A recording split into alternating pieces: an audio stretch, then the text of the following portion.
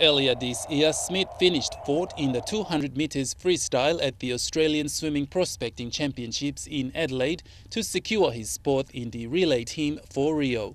After combating the use of ice, Smith said his 5-year drug addiction not only affected his swimming career, but also his relationship with his family. Smith's love for pool and his fate has forced him to stand right back up and get his life back on track. I never really appreciated my life. I come from a very good family. I took it all for granted, took being compared to Ian Thorpe granted, winning numerous amounts of gold medals. I just was always seeking other things. It set me free from drugs, and I'm free from anxiety, depression, all that kind of stuff. So yeah, that's definitely a turning point for me. Smith's parents, Steve and Julie, say swimming is secondary to having their son back. Because of the challenges he faced and the use of drugs, Smith said, "That's why my life's all about now. I'm all about giving hope to the next generation and giving hope to other people who are addicted to drugs."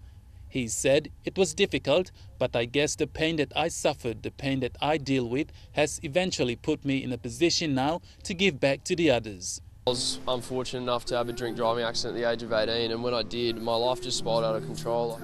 I say I'm sorry, that's about it. My dream would be to represent Australia at the Olympics, so that's Rio next year.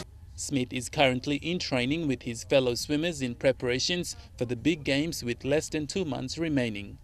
Godwin Eki, EMTV World Sports.